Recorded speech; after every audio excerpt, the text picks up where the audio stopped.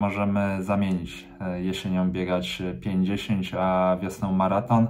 Bardzo dużo pozytywnych aspektów zauważam i ogólnie w życiu, a ostatnio widziałem u kogoś, że zadowolony człowiek to jest lepszy biegacz. No, na śniegu się ślizga i w biegu to wyszło, jak Artur Jabłoński, który biegł w kolcach, wyszedł na ostatnich tam 300 metrach mi zza pleców. To nie byłem w stanie odpowiedzieć, bo po prostu nogi mi muciły. Biegając, nie wiem, piątkę w 20 czy nawet w 25 minut, jeżeli idziemy bardzo mocno, to nie wiem, nie wychłodzimy się i raczej nie przeziębimy w takich warunkach. Jak jest ślisko, to biega się wolniej i to jest normalna sprawa. Jak jest duży mróz, też biega się wolniej. Łatwiej jest pobiec 12 km drugiego zakresu i naraz, niż pobiec rano 8-10 i po południu 15 razy 300. Cześć, to jest kolejny odcinek Q&A z Raf Radikal. Nazywam się Bartek Falkowski i będę odpowiadał na Wasze pytania z Instagrama, Facebooka i YouTube'a, bo tam też możecie zadawać pytania pod poprzednimi filmikami. Dla jednej osoby będzie oczywiście zestaw ubrań od Raf Radikal, więc warto obejrzeć cały odcinek, ale nie tylko o ubranie chodzi, ale o wiedzę, a przynajmniej moje doświadczenie. Zaczniemy od pytań z Instagrama. Tam Just Run It pyta, czy widzę istotne różnice między podziałem wiosna krótkie dystanse, jesień maraton i z odwrotnym z pamięcią pogody. Oczywiście domyślam się, że te krótkie dystanse to chodzi o 50 półmaraton, czyli tak jak ja biegam i jesienią maraton. Z pominięciem pogody i zapewne też długości dnia nie ma żadnej różnicy kompletnie. Musimy pamiętać, że wiosna jest teoretycznie na początku roku, a jesień na końcu, czy zima, to jest dany rok. Natomiast my musimy na trening patrzeć w takiej całościowej, ciągłej formie i tak samo jak poniedziałek jest na początku tygodnia, ale w cyklu treningowym początek jest pierwszym treningiem całego cyklu, a ostatni dzień jest przygotowanie jest ostatnim dniem. Trzeba patrzeć liniowo. Także możemy zamienić jesienią biegać 5-10, a wiosną maraton, bo to i tak się zapętla. Także nie ma kompletnie żadnej różnicy, jeżeli chodzi o to. Ja biegam w ten sposób dlatego, że po prostu trenując do maratonu i biegając bardzo, bardzo dużo kilometrów, ciężko byłoby mi to pogodzić A z krótkimi dniami, B z zimą w Polsce, C z moją pracą jeszcze w szkole, gdzie zimą jestem dużo więcej w pracy niż w wakacje, gdzie mogę sobie pozwolić na inny trening. Stąd ten podział. Może w przyszłym roku, w 2025, może to się zmieni, będę trenował do maratonu wiosną, ale ogólnie nie ma żadnych różnic. Jak Wam wygodniej, jak chcecie, możecie sobie ułożyć plan startowy, jak tylko Wam się podoba, jak pasuje Wam to z życiem codziennym i jak będziecie mogli ułożyć swój plan treningowy. Sweksofobia. Czy zauważasz jakieś pozytywne dla Twojego biegania aspekty praktykowania uważności i wdzięczności? Bardzo dużo pozytywnych aspektów zauważam i ogólnie w życiu, a ostatnio widziałem u kogoś, że zadowolony człowiek to jest lepszy biegacz. Najpierw jesteśmy ludźmi, później jesteśmy biegaczami, nigdy na odwrót, więc ogólnie wdzięczność, uważność i takie pozytywne podejście do życia mocno odbija się na życiu, a przez to na bieganiu, ale na samym bieganiu tak stricte oczywiście też. Ostatnio słyszałem od mojej pani psycholog, że ogólnie wdzięczność, jest to udowodnione naukowo, jest uczuciem, które może nas jakby wybić do góry bardziej niż miłość, czyli jeżeli jesteśmy wdzięczni to na, nie wiem, zawodach czy na treningu tak naprawdę i rozumiemy, co to znaczy, to może nas to podbudować bardziej niż takie wzniosłe uczucia, jak na przykład miłość, więc jak najbardziej polecam i uważam, że to był dobry krok, że jakoś chyba rok temu równo zacząłem chodzić do psychologa. I przechodzimy do pytań z YouTube'a.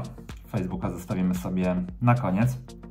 Na YouTubie pod poprzednim filmem Darek Z9659, tam na YouTubie są czasem dziwne niki, zadaje 2 pytania. Pierwsze to w sumie składa się z 3. Przygotowuję się do jednego z marcowych półmaratonów i chciałbym wiedzieć, ile według Ciebie należałoby wykonać treningów interwałowych na VO2 Max. W tamtym roku bardzo skróciłem czas budowania bazy i wykonałem tych treningów dużo za dużo, więc drugie pytanie, jakiej ilości należałoby nie przekraczać? Czy lepsze według Ciebie są kilometry na długiej przerwie, czy 400 na krótkiej, czy takie i takie? I jak to w tym przypadku przykładowo rozłożyć w przygotowaniach? I to niestety jest popularna odpowiedź, czyli to zależy. Ważne są i te kilometry na dłuższej przerwie i 400 kilometry na krótkiej przerwie i 400 na długiej, ale ważne są też kilometry na krótkiej przerwie i 400 biegane na przerwie długiej. Czyli no niestety nie ma jednoznacznej odpowiedzi. Trzeba biegać interwały na VO2 Max, czyli powiedzmy na takim wysiłku do 5 km tempie. Ale ile? No myślę, że warto by pobiegać tak około 8-9 tygodni takiej roboty, oczywiście poprzedzonej taką solidną bazą, ale nie tylko bazą, klepaniem kilometrów. Ja teraz też robię bazę, a tak naprawdę jestem teraz w okresie, gdzie chyba przez 11 dni nie miałem jednego dnia, gdzie byłoby tylko biegane easy. Oczywiście to nie są jakieś zawrotne i bardzo ciężkie treningi, ale dorzucam jakieś, w sensie trener dorzuca mi jakieś rytmy, podbiegi i tak dalej. I to też jest budowanie bazy, czyli po takiej bazie wejść w 8, może 10 tygodni, gdzie będziemy budować tę umiejętność biegania na takiej intensywności VO2 Max. To też wszystko zależy od tego, jaki jest Twój poziom i ile razy w tygodniu trenujesz. Ja bym zaczął od krótszych odcinków, czyli bieganie 300, 400, 500 metrów, może być nawet na dłuższej przerwie. I do tego spokojnie dochodził do 1000-1200 metrów. Myślę, że więcej nie ma sensu w większości przypadków. A co do przerwy, to jest bardzo zróżnicowane, bo pamiętajmy, że trening VO2 Max możemy podejść na 2 sposoby. Czyli biegać wolniej, ale skracać przerwy, albo biegać szybciej i wydłużać te przerwy, a to będzie tak naprawdę i o jednym i o drugim będziemy mogli powiedzieć, że to jest VO2 Max, więc to nie jest taki temat na jednoznaczną odpowiedź bez znania wielu szczegółów. Jedno i drugie warto robić. Warto na to poświęcić około 8 tygodni. Nie sądzę, żeby to było za dużo. Nie powinno być to też za mało. Drugie pytanie też od Darka. Jakie masz podejście do biegów progowych? To znaczy, czy wykonujesz je co tydzień praktycznie przez cały okres przygotowań, tak jak proponuje na przykład Daniels, czyli threshold u Danielsowskiej, czy uważasz to za zbyt ciężką jednostkę treningową i ostrożnie wplatasz to w swój plan? Ja nie biegam progów, nie używam w ogóle treningu Danielsa od bardzo, bardzo dawna. Natomiast treningi o podobnej intensywności wykonuję, ale z tego co pamiętam, to na przykład ostatnio nie jak u Danielsa, ale biegałem na przykład zabawy biegowe w crossie, odcinki 4, 3, 2, 1, powtarzane 3 razy. To też może być biegane w intensywności progowej, także nie musimy biegać, nie wiem, u Danielsa było chyba nawet 6,5 km, czy jakieś 4 i tak dalej. Można biegać to na dużo krótszych odcinkach, ale dużo tych odcinków, jakaś intensywniejsza przerwa i to też wychodzi próg.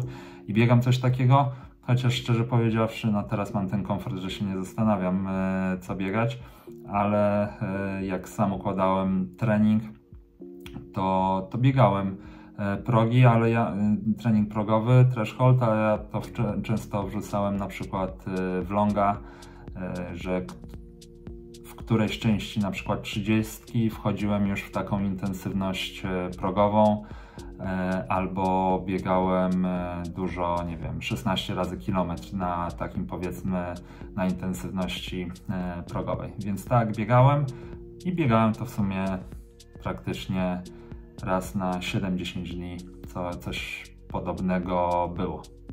Także jeżeli to jest ułożone z głową, to bieganie nawet co tydzień nie jest zagrażający, tylko to wszystko zależy oczywiście raz od poziomu sportowego, dwa od tego, na ile możemy sobie pozwolić w zakresie regeneracji, no bo wiadomo, że każdy trening praktycznie można zrobić, tylko pytanie, czy będzie czas na zregenerowanie. I ostatnie pytanko z YouTube'a, bardzo świeże, bo nagrywam w niedzielę, a wczoraj biegłem City Traila. Patryk Mościcki, Zanci 4109. Mam 3 pytanka. Pierwsze, jakie buty wybrać na start, gdzie jest ślisko, przykładowo właśnie wczorajszy City Trail, gdzie też startowałem i zdecydowałem się na założenie karbonów i kupiłem raczki na ostatnią chwilę, w których próbowałem biec. Tak chciał, żeby mi jeden z tych raczków spadł, przez co od 2 kilometra biegłem praktycznie na jednej nodze. Widziałem chyba w Vaporflyach biegłeś, bo zauważyłem, że ktoś w białych Vaporflyach z różową obwódką miał jednego raka na końcu. Ja biegłem w butach On, Cloud Boom Echo 3, to jest karbon od Ona. I on się naprawdę, jeżeli chodzi o te wszystkie buty karbonowe, które miałem, to on jest najbardziej przyczepny, no ale nie oszukujmy się, no na śniegu się ślizga i no w biegu to wyszło, jak Artur Jabłoński, który biegł w kolcach, wyszedł na ostatnich tam 300 metrach, nic za pleców, to nie byłem w stanie odpowiedzieć, bo po prostu nogi mi muciły, no ale to jest coś za coś, no na pewno nogi są świeższe niż jakbym biegał w kolcach. Zresztą bieganie w kolcach, jak ktoś jest nieprzyzwyczajony, ja biegałem parę razy już w tych przygotowaniach w ostatnich tygodniach w kolcach w śniegu, ale jednak na warszawskim City Trailu jest kostka brukowa, tego śniegu wczoraj nie było jakoś dużo, więc bym biegł po kamieniach, szkoda mi było po prostu nóg. Ja bym podchodził na takiej zasadzie, że no albo te raczki, które jak już wiesz spadają z nóg, albo po prostu jakiś but i już nie iść w karbon, tylko w coś, co ma chociaż jakieś wypustki, no bo jednak Vaporfly jest bardzo płaski i nie przejmować się, że noga ucieka. To jest tylko City Trail, super impreza, ale podejrzewam, że są ważniejsze starty na horyzoncie. Drugie pytanie od Ciebie, jak się ubrać na zawody, kiedy jest zimno, -2 i odczuwalna -6. No ja założyłem krótkie tajty przed kolano, do tego gruba koszulka termiczna i singlet na to, no oczywiście rękawiczki, czapka. I to było optymalne, z tym, że no ja do ostatniej chwili siedziałem w dresach, w spodniach dresowych, w kurtce, zrzucałem to dosłownie chyba na 1,5 minuty przed startem, dopiero zrzuciłem to na bok, więc nie zmarzłem, no a później to jest taki krótki wysiłek i mocny, że nie zdążyłem zmarznąć. Natomiast widziałem osoby biegające w koszulkach, później się nie przebierające zaraz po biegu, tylko jeszcze chodzące tam i gadające. To nie jest zdrowe i tak nie robimy. Biegając, nie wiem, piątkę w 20 czy nawet w 25 minut, jeżeli idziemy bardzo mocno, to nie wiem, nie wychłodzimy się i raczej nie przeziębimy w takich warunkach, ale warto jest się od razu przebrać po biegu i jak najdłużej przed biegiem zostać w dresach, żeby utrzymywać ciepłotę ciała. I ostatnie od Ciebie, jak podchodzić do wyników z takich biegów z luzem? Miesiąc wcześniej na tej samej trasie w miarę dobrych warunkach udało się pobiec 17:31, a teraz 18:25. Mimo że czułem się o wiele lepszej dyspozycji niż miesiąc wcześniej, czas jest średni, a nie wiem jak oceniać tego typu wynik. I miłego dzionka mi życzysz, ja Tobie też, może faktycznie kiedyś uda się zrobić zdjęcie. Słuchaj, no ja pobiegłem 16:06, a w październiku biegłem 15:28 chyba, bez śniegu oczywiście. I no co, na jakieś ślisko to biega się wolniej i to jest normalna sprawa. Jak jest duży mróz, też biega się wolniej. I myślę, że jeżeli Ty pobiegłeś o jakieś tam 50 parę sekund wolniej niż w dobrych warunkach, szczególnie, że domyślam się, sądząc po tym, że raki kupowałeś na ostatnią chwilę, że no nie jesteś jakoś mega przyzwyczajony do biegania w takich warunkach, to uważam, że to jest mniej więcej porównywalny wysiłek, jednak ta noga ucieka. Jeżeli to ty byłeś w tych vaporflyach, to vaporflye są strasznie śliskie na śniegu, więc zresztą jeżeli Adiosy, drugie bardzo popularne karbony Adidasa, one są mega śliskie, także myślę, że nie powinieneś się tym przejmować. Zima ma to do siebie, że jest bardzo ciężko biegać, ale jak przychodzi wiosna i nagle zrzucamy ciuchy i jest sucha nawierzchnia przyczepna, to nagle zaczyna się ta noga kręcić, więc nie przejmowałbym się tym w takich warunkach. Ważniejsze jest to, jak my czujemy intensywność wysiłku. Jeżeli się zmęczyłeś i popracowałeś, to na pewno był to dobry trening i bez spiny. Jak to kilka razy powtarzałem, rozmawiając z kilkoma osobami przed City Trailem, to tylko City Trail. Także spokojnie. Nie dramatyzowałbym, że jest wolniej, a czułeś się w lepszej formie. Jeżeli czułeś się w lepszej formie, to pewnie w lepszej formie jesteś, a bieganie w śniegu nie zawsze ją potrafi pokazać. I pytania z Instagrama. Oczywiście Dominik Piwowarczyk dał znowu litanię 6 pytań. To dobrze, Dominik, jest przynajmniej co mówić. Pierwsze od Dominika. W trenowaniu samego siebie tętno nie było dla Ciebie ważnym wyznacznikiem, tylko ewentualnie parametrem do obejrzenia po treningu. Czy będą pod tym względem zmiany w związku z podjęciem współpracy z trenerem? Nie, w sensie no takie zmiany, że no teraz trener będzie sobie po treningu patrzył na moje tętno. Nawet kupiłem, znaczy od żony dostałem pasek do pomiaru tętna, żeby to nie było z nadgarstka mierzone, więc Piotrek będzie kontrolował, ale nie będziemy biegać żadnych treningów na tętno, tylko na intensywność, odczucia i na tempo. 2. Czy gdy jesteś w lepszej formie sportowej, to obserwujesz niższe tętno spoczynkowe? Czy tętno spoczynkowe pokazywane przez zegarek sportowy pokrywa się z odczuciami, to znaczy, że jest niższe w przeciągu kilku dni, gdy organizm już zregenerował mocniejsze jednostki treningowe? Tak, no jak jestem w gazie, to tętno spada i się utrzymuje na tym niskim poziomie, nie ma tych jakichś skoków. I tak, tętno spoczynkowe pokrywa się z odczuciami, tylko że no jak ja jestem w gazie, to nie przypominam sobie, żeby mi skakało tętno na przykład o, no właśnie nie wiem o ile, no ale to są wahania nawet po ciężkich treningach rzędu 2 oczka w górę, więc no to jest żadne wahnięcie.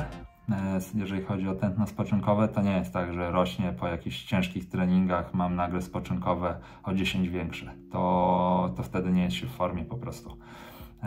Albo się przesadza z treningiem. Więc tak, jak jestem w formie, to mam niższe tętno spoczynkowe i ono, nawet jak jestem w formie, to po ciężkich treningach jakoś nie leci do góry. W ogóle czasem w ogóle nie leci do góry po ciężkich treningach, a jak już to o 1-2 uderzenia. 3. Jakie cele startowe na 2024? Będzie więcej biegania na bieżni, czy raczej 10 na wiosnę i maraton na jesieni? Tak, 10,5 maraton wiosna i maraton jesień.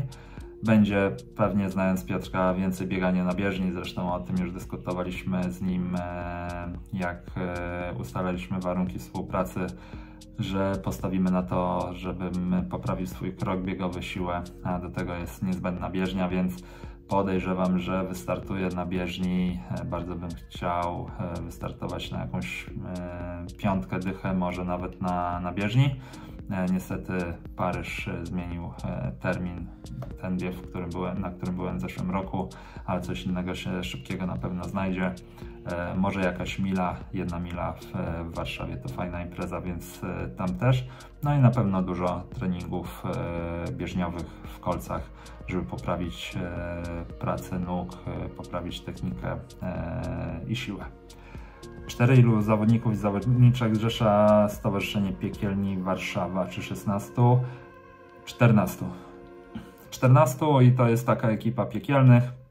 I mamy jeszcze 3 zawodników, którym po dobrej znajomości jakby użyczyliśmy licencji klubowej, ale takiej paki ludzi z piekielnych jest 14. 5. Czy masz odmierzone odcinki, na przykład do biegania szybszych biegów ciągłych? Jeśli tak, to w jaki sposób? Oczywiście, że mamy odmierzone i w parku na asfalcie, i w lesie na ścieżce leśnej.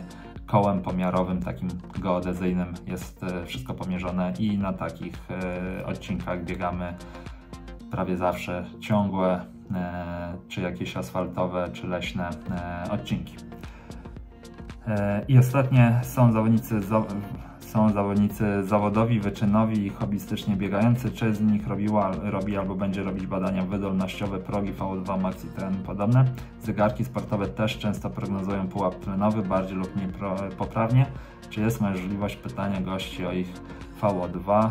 Dotyczy zawodników i zawodniczek podczas przeprowadzanych podcastów. Podobno jako Brixton miał 70 VO2 max. VO2 max nie biega, ale w jakimś stopniu potrafi ocenić potencjał zawodnika. Mogę pytać, jeżeli będzie to wynikało jakoś z rozmowy. Sporo osób bada te progi na badaniach wydolnościowych. Pytanie, czy te badania pokazują prawdę. Znaczy coś pokazują na pewno, ale czy pokazują jakby pełen potencjał?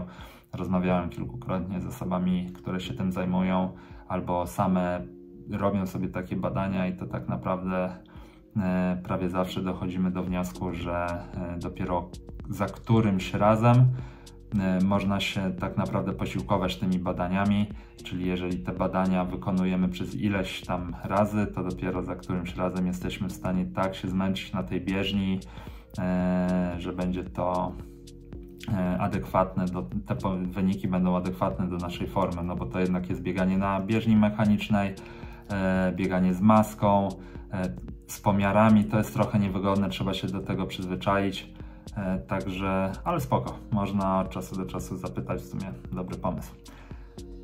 Grzesio Bieda, w 2023 chciałem pobiec półmaraton w godzina 35, pobiegłem godzina 32:20 parę, przez pierwszych 12 km biegnąc na złamanie godzina 30. W tym roku chciałbym zaatakować 1:30 na połówce i 40 minut na dyszce. Czy te cele są do zrealizowania? Jeśli tak, jeśli można myśleć o uzyskaniu obu wyników w przeciągu jednego roku, to w jakiej kolejności byś się za nie brał i jaki odstęp zrobił pomiędzy jednym biegiem a drugim? No 1:30 to jest jakieś tam 4:13 chyba, a dycha w 40 minut to jest 4 minuty, więc spokojnie można to zrobić nawet z jednych przygotowań. Wydaje mi się, że ja bym robił najpierw w Twoim przypadku, to też zależy, czy jesteś mocniejszy na dychę, czy w półmaratonie, bo jeżeli jesteś mocniejszy na dychę, to ja bym najpierw spróbował łamać 40 minut na dychę, a później przez powiedzmy kolejne 4-5 tygodni jeszcze popracował nad tempem, nad treningiem półmaratońskim, wtedy zaatakował półmaraton. A jeżeli na odwrót, to najpierw zacząć od półmaratonu, ale to spoko można zrobić i te biegi mogą być w odstępie 4-5 tygodni. Większy odstęp nie, bo to już by była strasznie długie przygotowania. Tak naprawdę oba starty wydaje mi się, że robi się z jednych przygotowań. Po prostu przed tym drugim startem trzeba skupić się dosłownie na kilku takich specyficznych jednostkach i naprawdę można to pogodzić, a jeżeli pobiegłeś 1:32 w zeszłym roku, to w tym 1:30 to jest naprawdę realny cel i fajnie, że takie cele, a nie na zasadzie, że chcesz od razu łamać życiówkę o 20 minut, więc naprawdę spoko. Marcin G, taki trening pod maraton 20 razy kilometr na 2 minutach truchtu, ma to sens? Ma. Zależy oczywiście w jakim tempie ten kilometr, ale jeżeli to będzie na przykład tempo między maraton, znaczy bardziej intensywność taka, a może zostańmy przy tempie. Jeżeli to będzie tempo między półmaratońskim a maratońskim, to myślę, że ma. Nie będzie to jakiś nie wiadomo jak ciężki trening, taki budujący, można go wrzucić w środek tygodnia, nie jako główny akcent. Ja biegałem 16 razy kilometr na tempie półmaratońskim, tylko że na minutowej przerwie i ja bardzo lubię taki trening. Dawid Kitowski, czy będę próbował rozmienić 15 z przodu na 5 km? Nie, no trzeba, no. Z dychy i z półmaratonu wychodzi, że trzeba biegać 14 ileś u mnie na piątkę, więc na pewno będzie próba. Pytanie od Tomka Marcinka. Tomasz Marcinek.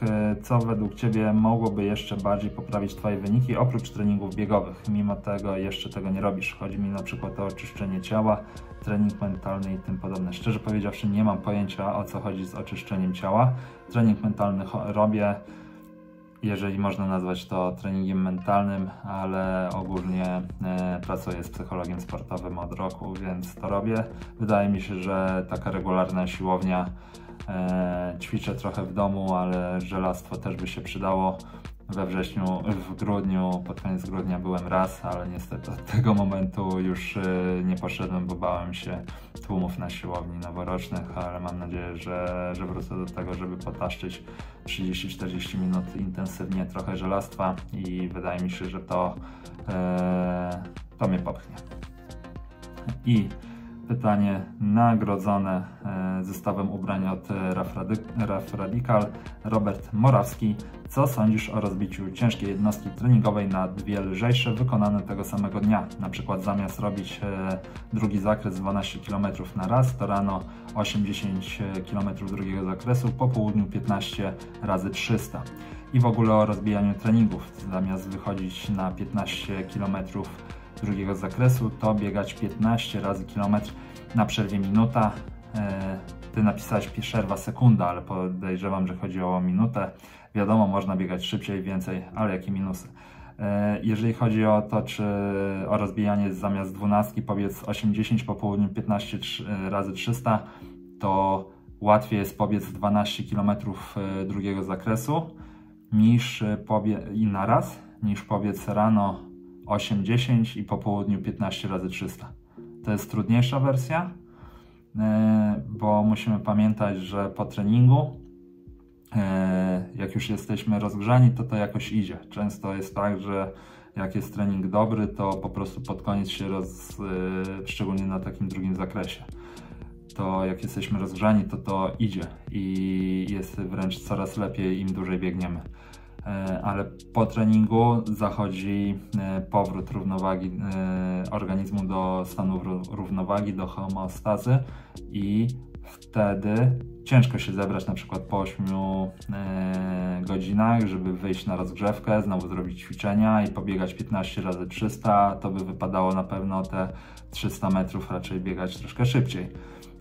Więc to jest na pewno wersja trudniejsza, chociaż warto biegać 2 trudne treningi dziennie, ale to jest już mocno specyficzna jednostka, to zależy od tego, na jakim jest się poziomie i tak jak wcześniej, jak możemy to zregenerować, więc można dzielić, ale to jest serio, ja uważam, że wyjście na raz i zrobienie, nie wiem, 20 km jest łatwiejsze niż rano dycha i po południu dycha i zabiera zdecydowanie więcej czasu. I jeszcze tu pytasz, czy 15 km drugiego zakresu to można robić 15 razy kilometr na minutowej przerwie? No można. Pytanie, czy zostajemy na tym 15 razy kilometr na intensywności drugiego zakresu, bo jeżeli tak, to musimy pamiętać, że trzeba biegać ten kilometr szybciej niż całą 15. No i ta minutowa przerwa też musi być w miarę intensywna, żeby nie spadało nam tętno, bo jeżeli będziemy biegać 15 razy minuta na minutowej przerwie, to tak naprawdę w ten zakres, w drugi zakres, jeżeli opieramy się na tętnie, ale też na intensywności, nie będziemy wchodzić już na ten cały kilometr, tylko dopiero jak się rozkręcimy, czyli na przykład wejdziemy na niego po 400 metrach, czyli tak naprawdę realnej pracy na zakresie będzie 600 metrów. Chyba że wtedy te 15 razy kilometr biegamy dużo szybciej niż drugi zakres, czyli powiedzmy w tempie półmaratonu, no to tak, tylko wtedy jest po prostu też inny trening. Jeżeli pytałeś o to, czy zamiast 15 km ciągiem, powiedzmy, jeżeli twój drugi zakres to jest 4,0, to czy biegać 15 razy kilometr po 4,0 na przerwie minutowej, to lepiej biegać 15 km po 4,0 niż 15 razy kilometr po 4,0 na ogół, ale to też wszystko zależy, ale dobre pytanie z tym dzieleniem treningu, chyba takiego jeszcze nie było, więc dla Ciebie wędruje zestaw ubrań od Rough Radical. Dziękuję bardzo za dzisiaj, zmieściliśmy się w pół godziny, więc to jest zjadliwy filmik dla wszystkich. Dzięki i pamiętajcie, że można zadawać pytania przy następnych postach albo pod tym filmikiem na YouTubie. Dzięki i wszystkiego dobrego w nowym roku.